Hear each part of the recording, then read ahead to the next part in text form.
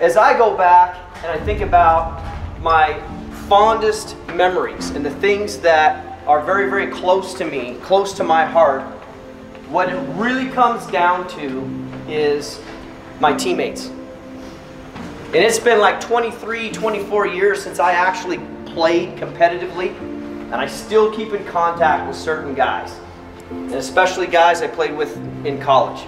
And when we get together, we talk about all kinds of things, and we reminisce sometimes. We do not reminisce about statistics.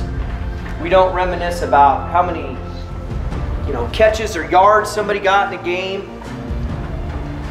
We talk about the fun times that we had together. Fun times that we had in practice, like funny stories, funny things that happened in practice, things that happened on road trips, funny things coaches did. You're spending quality time with people that you care about, people that you trust. And you care about those people and you trust those people more than anybody else because of the trials and the tribulations and the struggles that you've gone through together.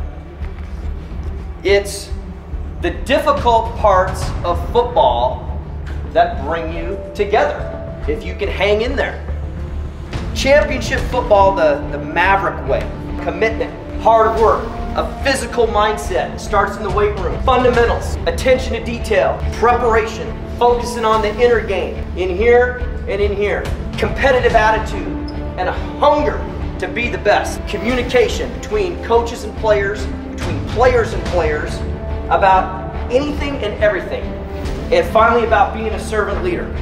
Okay, and that's where it comes back to your buddies and your teammates. And so all those things I've listed, we have done those things. We have sacrificed. We have prepared. We've worked our collective tails off. And now we're getting to the second half of the season where we are trying to take the next step to become an elite team. Not a good team, an elite team.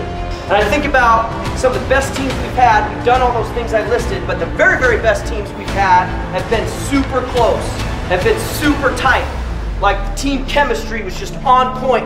And our state championship team, where we won it all, we did not figure that out until the playoffs. I can remember the day it happened, where it clicked. And it was the secret sauce for us that took us to the next level.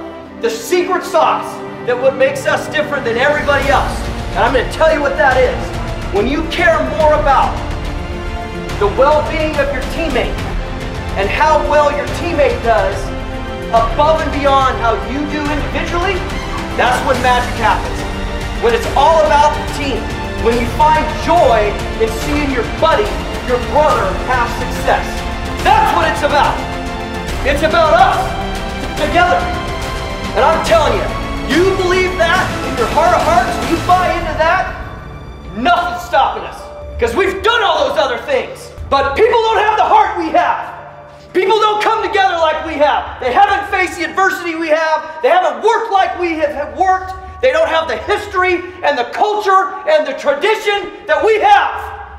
And you got 3 opportunities left in the regular season to get it done. Starts tonight. It's a division game. It's about the postseason. It's about setting the tone for the rest of the year.